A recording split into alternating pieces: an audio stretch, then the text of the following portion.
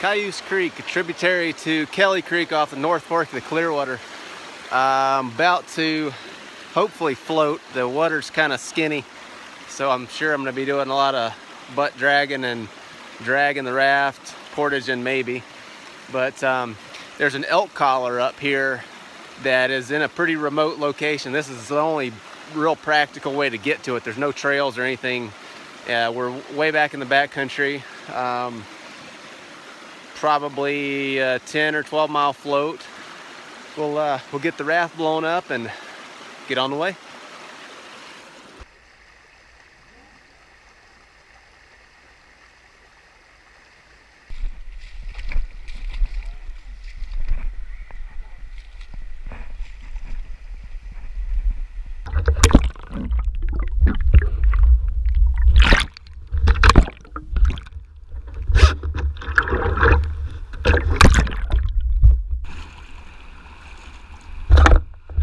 I just pulled over because I heard a little bit of a roar up here. I just wanted to check it out before I came around this corner. I don't think there's going to be anything too bad on this other than rocks, but I just wanted to make sure. I don't have a lot of experience pack rafting, so I don't want to get in trouble out here. No way to get here but a helicopter. But anyway, if I can stay off the rocks, I'll be fine. The rock garden awaits.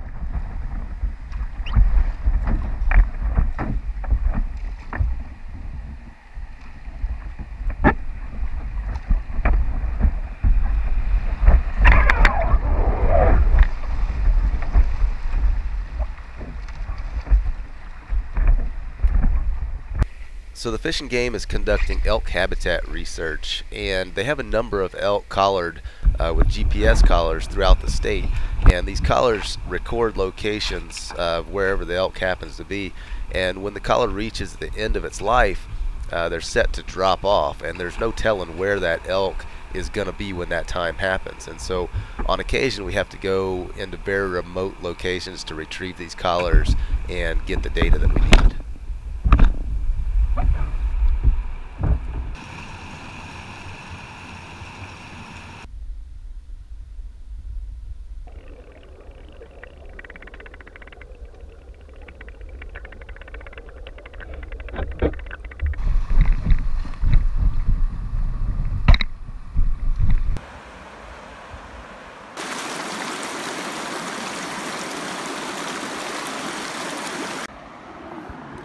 So my drainage that I have to go up is just right here. So I'm gonna go ahead and I gotta break this raft down because all my stuff is inside the tubes. But go ahead and stash the raft here and get my boots on. Start heading up, put together the telemetry unit.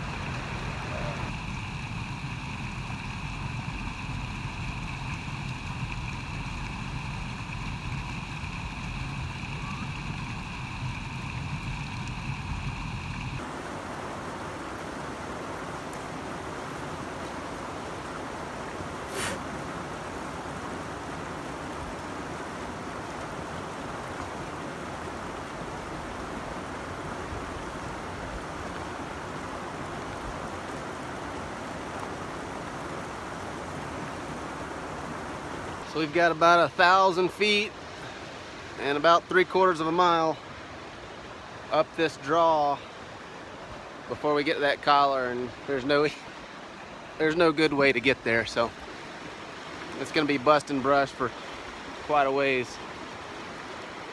So just gonna start into it, see how it works out.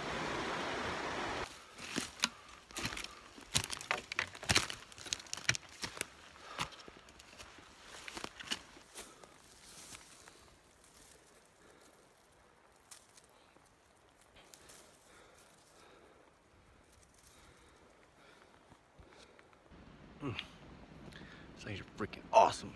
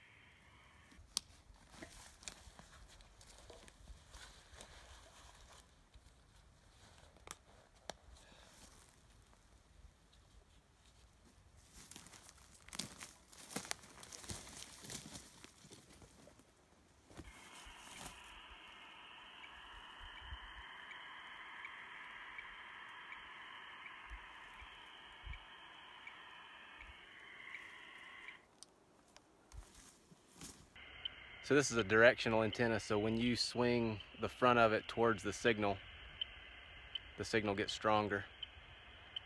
And as you get really close to the collar or whatever's emitting the signal, that sound will actually start to distort. But what I do is dial off the signal, or dial off the frequency. So this is 151, 110. I'll go to, 151 and just keep dialing up. And that'll change. Dial it up until you can barely hear it. And then that basically takes that swath of ground that it's detecting. It detects out kind of a pie shape from where you're at, and it narrows that thing down so you can really hone in on that signal. But this collar's down below us. According to the last GPS location that it uploaded, and this signal, I'm guessing it's down there about 100 yards or so, and it's pretty steep, but I'll head down there and then just kind of side hill back to the trail there. So it's right here somewhere, but I'm dialed way off that signal, and if you listen closely, you can hear that distortion, that plap, plap, plap. Sometimes this one's been out here for a while, so it could be buried. Who knows? But it's somewhere right here close.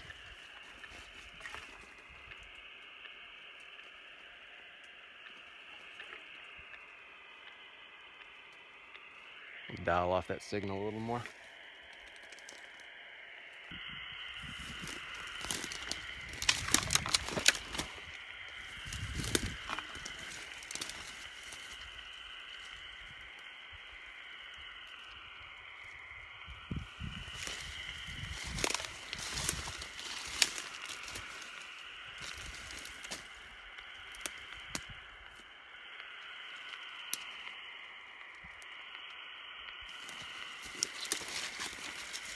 Oh, look at there. There it is. Got it.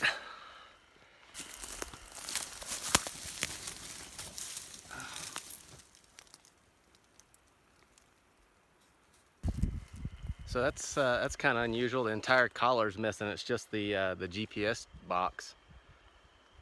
But that's all we need. That's where the data is.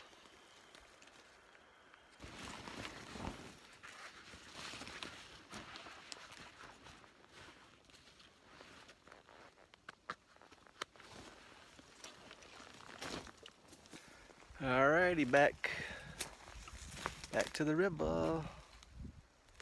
See how long it takes us to get out of here.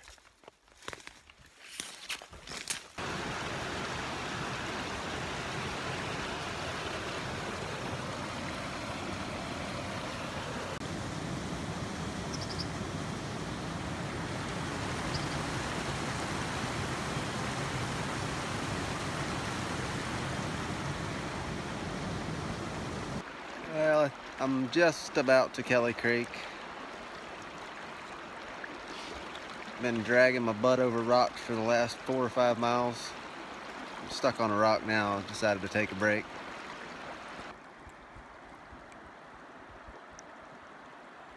So we're finally made it to it's about 5 o'clock. I think I'd launched it about 8:30 this morning. Finally made it to the Kelly Creek. Water should get a little bigger from here out, but it's still going to be pretty skinny. Get a little farther down and we shouldn't have much trouble. It's been fun.